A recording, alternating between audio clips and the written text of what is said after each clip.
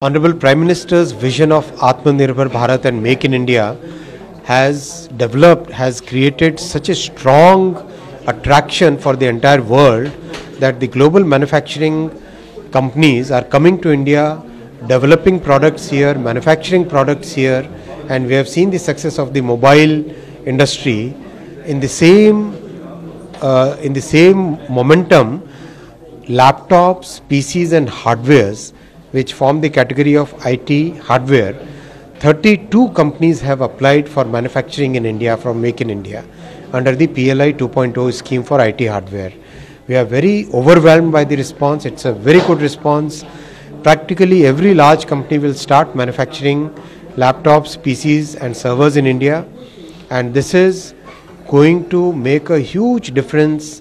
Just like mobile phone manufacturing increased multifold and India became a big manufacturer and exporter of mobile phones, in the same way India will become a big manufacturer and exporter of PCs, laptops and servers.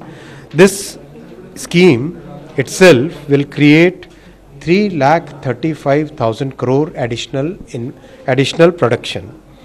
It will have investment of 2,430 crores and it will create direct employment of 75,000. And as we know, for every direct employment there is 2 to 3 multiple of indirect employment. So this is a great success. It's an overwhelming response. The scheme closes today. We have met with all the applicants. They are very enthusiastic about starting the production. There will be a lot of value addition. The value addition in India will be anywhere from 35 to 48%. And once the semiconductor manufacturing also starts, then the value addition will go up to 75%. Sir, can you give some names? Some of the big manufacturers who have applied under PLI are HP, Dell, Asus, Acer, Lenovo, Thomson, HP Enterprises, Vividian, Foxconn, NetWeb, many such companies.